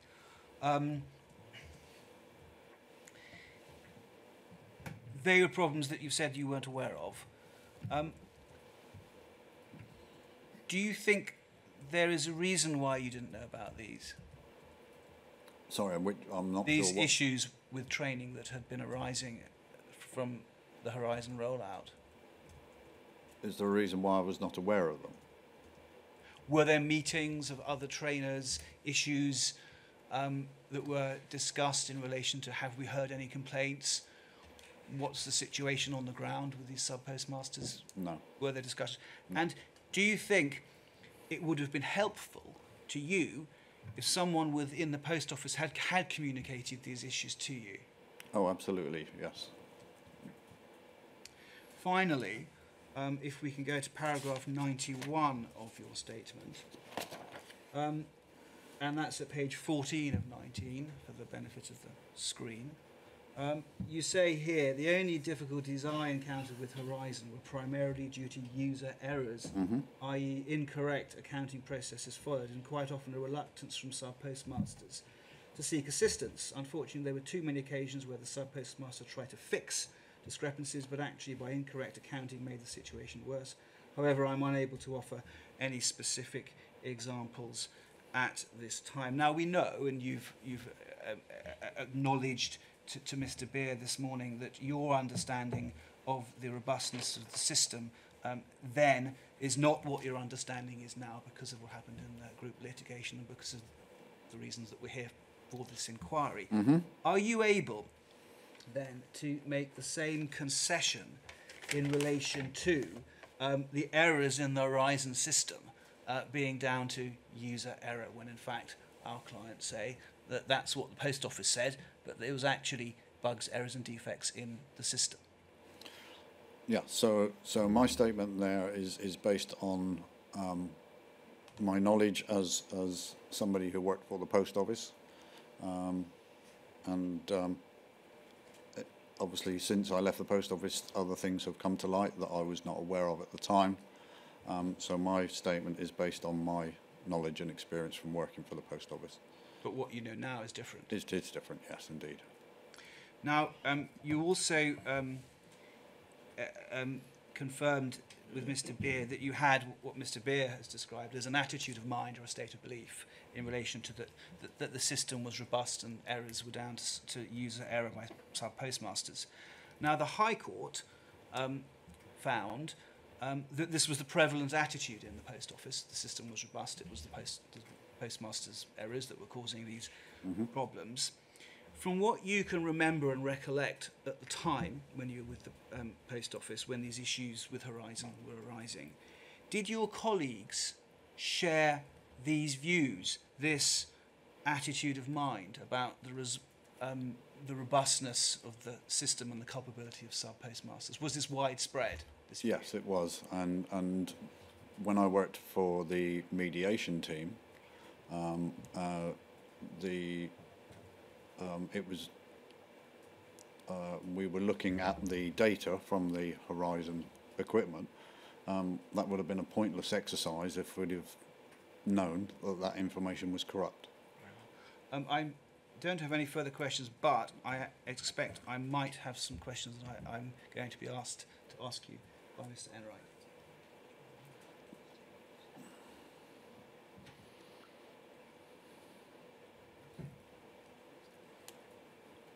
Anyone else? I apologise. I do have one further question that arises on instructions, sir. All right, carry on, Mr. Jacobs. Paragraph 91. You say that you are unable to offer any specific examples of incidences when sub-postmasters try to fix discrepancies. Are there any cases or examples that you can remember that are relevant to your evidence of problems that sub-postmasters had or experienced that you were aware of? No, what I'm trying to explain there is there were situations where some postmasters had identified a shortfall, and rather than seeking assistance from the Network Business Support Centre or requesting a field team advisor to go out and assist them, they were trying to correct things on Horizon, and on several occasions that I witnessed, they got themselves totally confused as to which way the accounts were, what was negatives, what was positives, and actually the rather than correcting the discrepancy, they were adding to it. So that's what I'm trying to explain there. And just one final point. Yes. This state of confusion that people were in, might that have been as a result of the training that It might be a lack of knowledge, yes. Thank you. I don't have any further questions. Just one question, please, from me, or rather one area of questioning. It's Flora Page on behalf of a number of the sub-postmasters. And what I want to ask you about is how you came to give evidence before the inquiry. Who approached you in the first instance? Or did you volunteer yourself?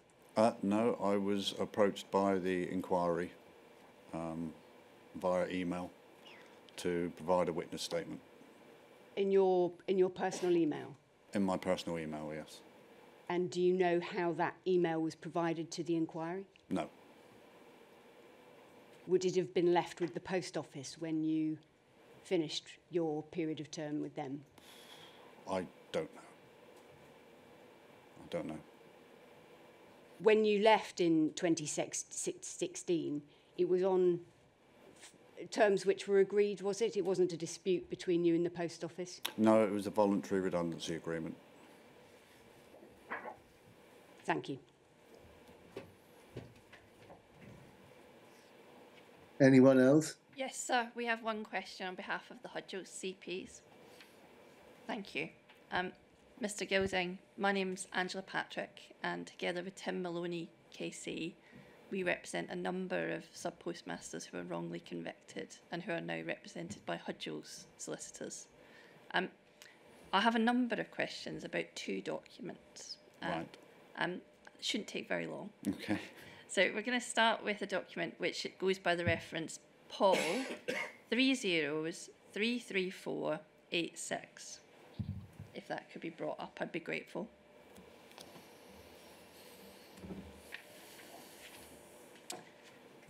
And I think you can see there it's a typed up document, and on the left hand side it says, "Do I need a cash remittance?" Beyond that title, I'm just going to ask you to look at the very bottom left hand corner there. Mm-hmm. Can you see version 4.3? Yes. August 2011, Chris Gilding. Mm-hmm. Would this be a document that would have been drafted by you? So this document was not written by me, but within the field team, it was one of the documents I was responsible for making any updates. So the reason it's 4.3 is in August 2011, I must have made some sort of update, but what that was, I can't recall. You can't recall. Right. Now, we don't need to go through it, but I'm sure you'll take it as read. You can see what's on the page in front of you. Yes. It's a step-by-step guide on how to, and Mr. Beers already said we're already familiar with the terms, how to rem in and rem out. Is Right. that fair? Yes. Thank you. Now I want to look at another document to look at information that was available to Fujitsu at this time when this document was being overseen, approved by you. Mm-hmm. And can we look at what is the technical appendix to one of the Horizon judgments? I don't expect you to have seen this before. I'm using it for shorthand. Right. And the reference is RLIT 606.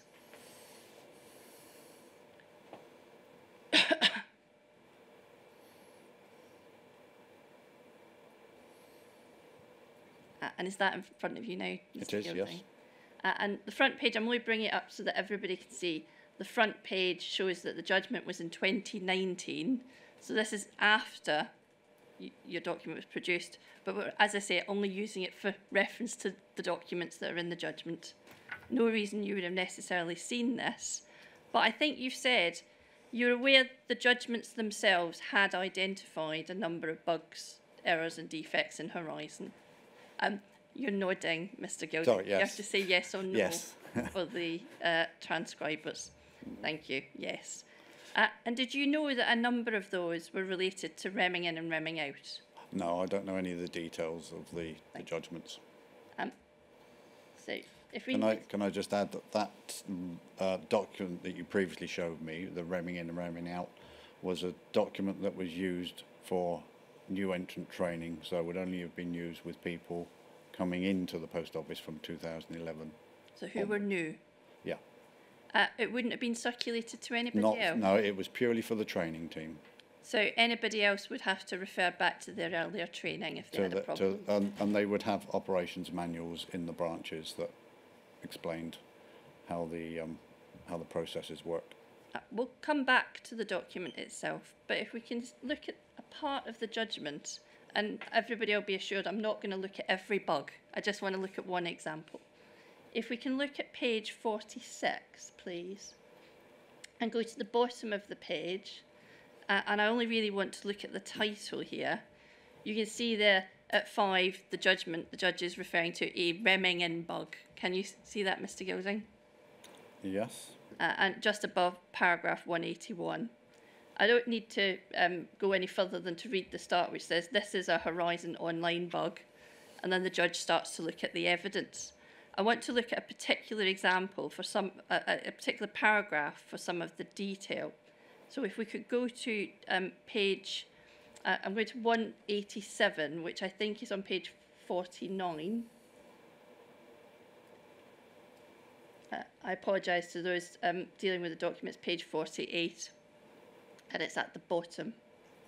And you could see some Q&As there, the judges considering some of the live evidence that was given.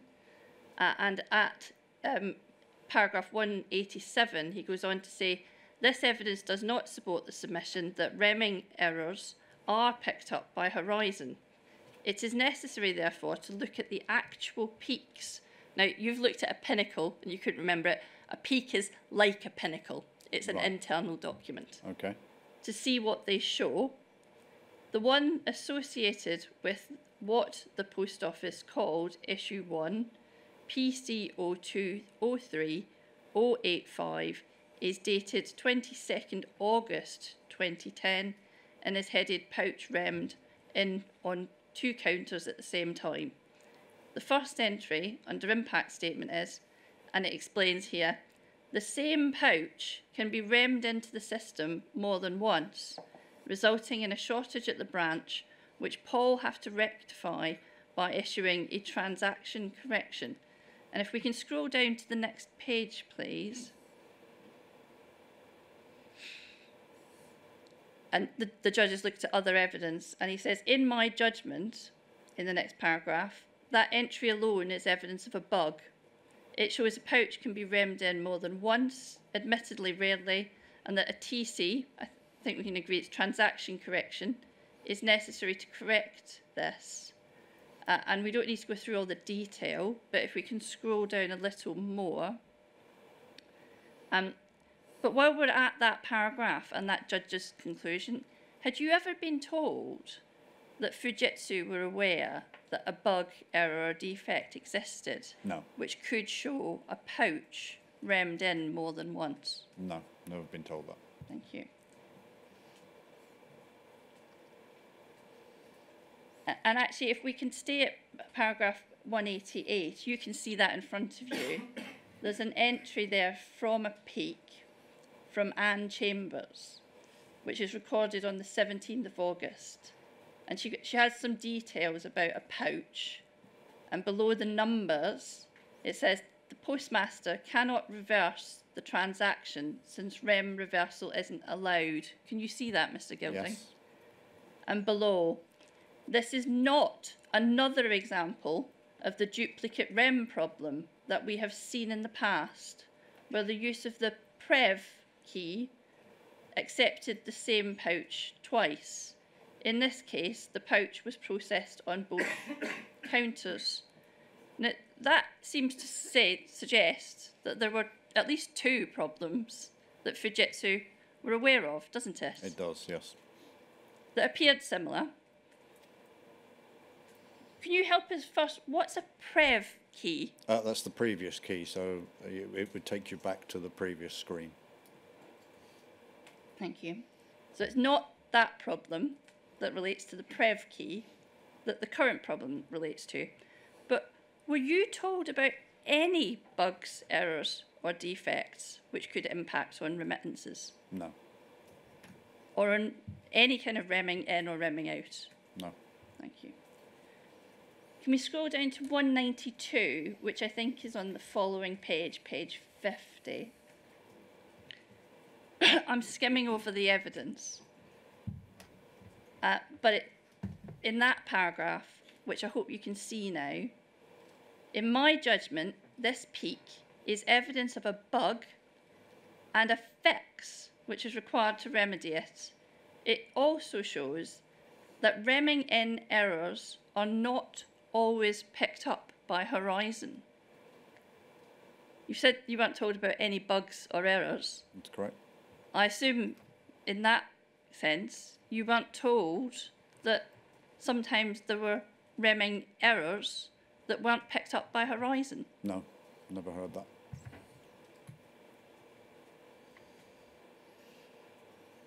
As somebody who was involved in training and auditing, would that have been useful information for you to have had? Of course, it would have been extremely useful. Can we turn back to the first document we looked at? Paul, 3033486, please. And I know you've said this was only new entrants, but let's see what new entrants were being told. And if we can go to page 2 of this document, please.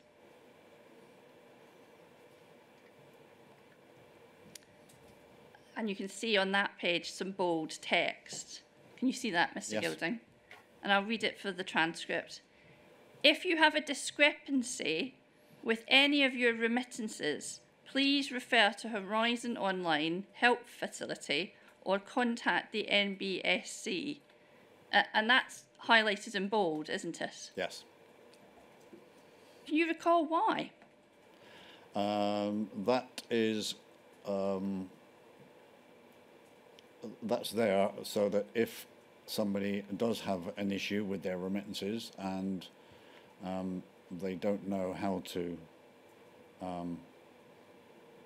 correct it, then that was to emphasise that the support that was there was either through the Horizon Online Help Facility or that they should contact by telephone the Network Business Support Centre, which was their first point of contact for any support.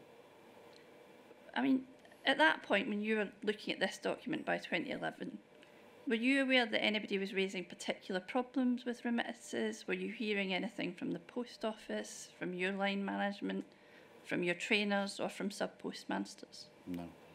Nothing? No. Nothing I can recall. Okay. But here, it's in bold. Yes. and it's relying on essentially the operator to identify that a discrepancy they have is related to a remittance, and you're telling them to contact, in that case, the help desk. Yes. So if they spot that there is a problem and it's related to a remittance, contact either the Horizon Help Desk, and I think we've heard that's HSH, but you might not have. Is that an Yes. acronym? Yes. Yeah. Or the NBSC. NBSC, yeah. And would it then be up to the help desk, whichever one, to determine what the problem was and whether it might be user error or a bug?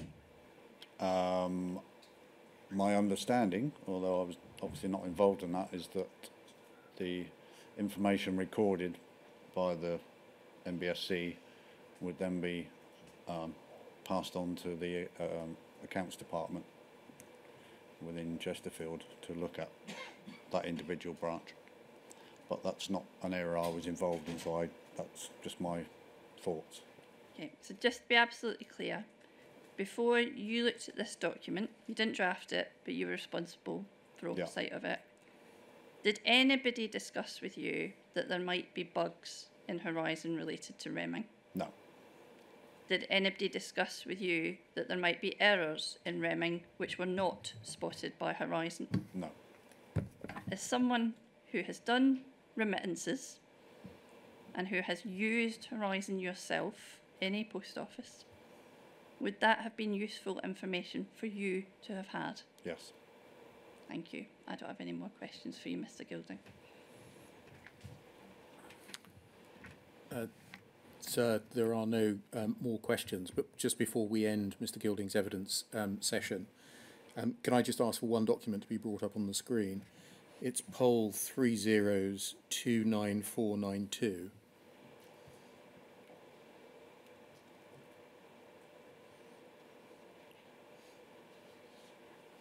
It's the document prepared for the high-level meeting with Messrs Arbuthnot and Letwin that I took Mr. Gilding to earlier, and you'll see that it says that the meeting is scheduled for the 17th of May 2010. That is as the document appears. It's been helpfully drawn to our attention that there are other versions of this document which suggest that the meeting was in fact on the 17th of May 2012. I honestly don't know which is the correct date. I wasn't. Oh, sorry. I wasn't inviting No, sorry. an answer. I was more addressing this to Okay, sorry. to the chair. No, that's all right. No need to apologise. I just make that clear. We've got in the inquiry literally dozens of versions of this document from various sources. We'll investigate that error on the face of the document provided by, in this case, the post office. But all right, Mr. Beer, that's fine. I'm sure we can satisfy ourselves what the correct date is with appropriate investigations. yes, thank you very much. So subject to that, that's the end of Mr. Gilding's evidence. Thank you, Mr. Gilding. I'd just like to get the one thing straight in my mind, if I may. Indeed. And I want you to think about the time period, 2009, when you first began to become involved in a formal sense with managing teams of trainers and auditors. Mm-hmm. And then 2015, when your secondment to the mediation investigation came to an end. So I'm focusing on that approximately 6-year period. And you've been asked a number of questions about your own mindset. And I take it that the mindset, your own mindset in relation to the robustness and reliability of Horizon. And I take it from what you've said that each of the teams you managed in whatever capacity in that same period shared your mindset. Yes, that's correct. To what extent, if at all, was there discussions as between different teams? In other words, were these teams kind of self-contained and just went about their business in a vacuum, or from time to time would there be cross-fertilization, if I can put it in that way, between other teams doing the same job? There was occasions where we would cross over with other teams. So my team in the south would sometimes cross over with the London team. So yes, there was a crossing over between the teams on occasion. Right. And in those sessions, were there ever any occasions when the reliability or robustness of Horizon came under discussion? Not that I can recall.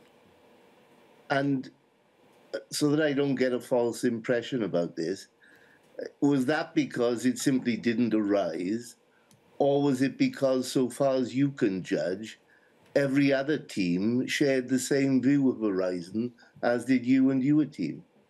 I would say the latter, that everybody shared the same view around the Horizon system. So is this a fair point for me to take from your evidence that in this period when you were dealing with teams who were looking into either audit or training or the like, literally everyone you came across who was engaged in this all had the same view of Horizon? As far as I'm aware, yes. All right, thank you. Thanks very much, Mr. Gilding, for your willingness to answer a great many questions this morning and for providing your witness statement as well. I'm grateful to you. Thank you. So can we say 20 to 2 to start the next witness, please? Yes, certainly. Yeah, fine. Thank you very much.